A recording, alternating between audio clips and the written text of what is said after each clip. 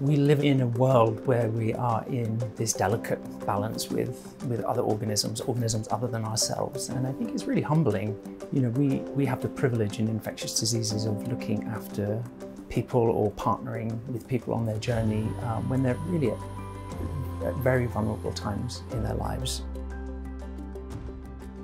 The Johns Hopkins John G. Bartlett specialty practice was started in the 80s at the beginning of the HIV epidemic. And that legacy of that work, plus all of the infectious diseases work of the division, is really quite powerful and inspirational for us moving forward with this work.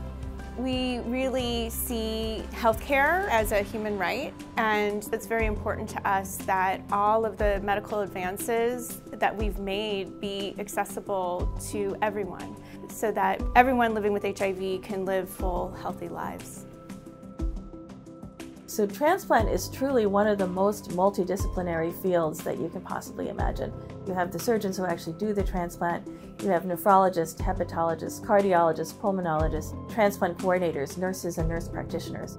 Transplant recipients get tougher cases of just about anything you can think of. Everything from influenza to tuberculosis is likely to be more severe and be harder to clear up than someone in the general population. So we have to find sometimes newer drugs, newer interventions. We have to figure out how to modulate their immunosuppression. You can't lighten up on it too much or they'll have rejection, but if you keep the heavy immunosuppression on board, then they can't fight off the infection. So it's sort of that art of finding that balance, and our transplant clinicians are really, really good at that. We support them, we help them with those decisions.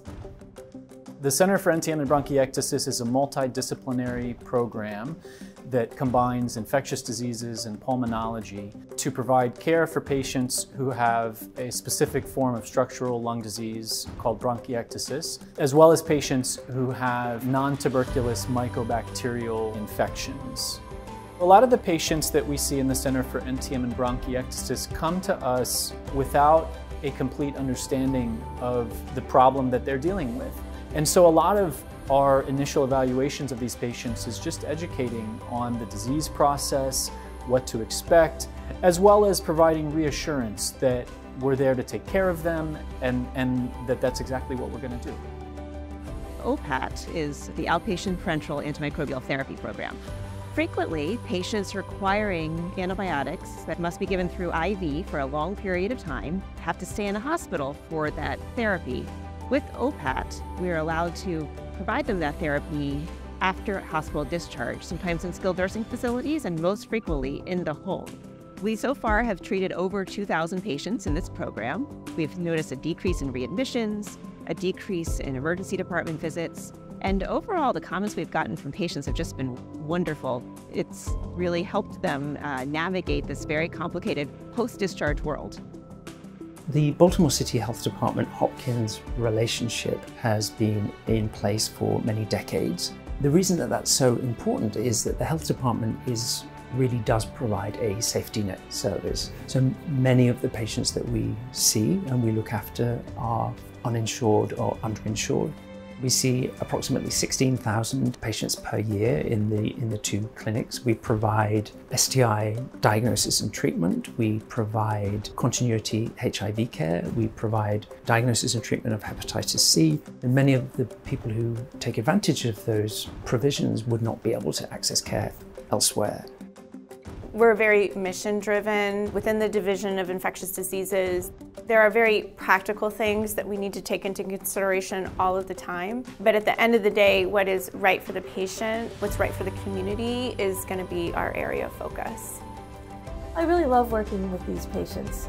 And I also love the research we do to try to make their lives better. Every time I see somebody suffering from an infection that for some reason I'm having difficulty treating, I want to find a better way. And fortunately here, even if I can't do it myself, there are whole teams of people that can help us figure out how to do that. I think that Hopkins is really committed to a broader mission beyond patient care or research or teaching. It's really all of those things combined. really allowing this sort of intermingling of all of the collective expertises of everybody within the Hopkins institution to really make the sum greater than the parts.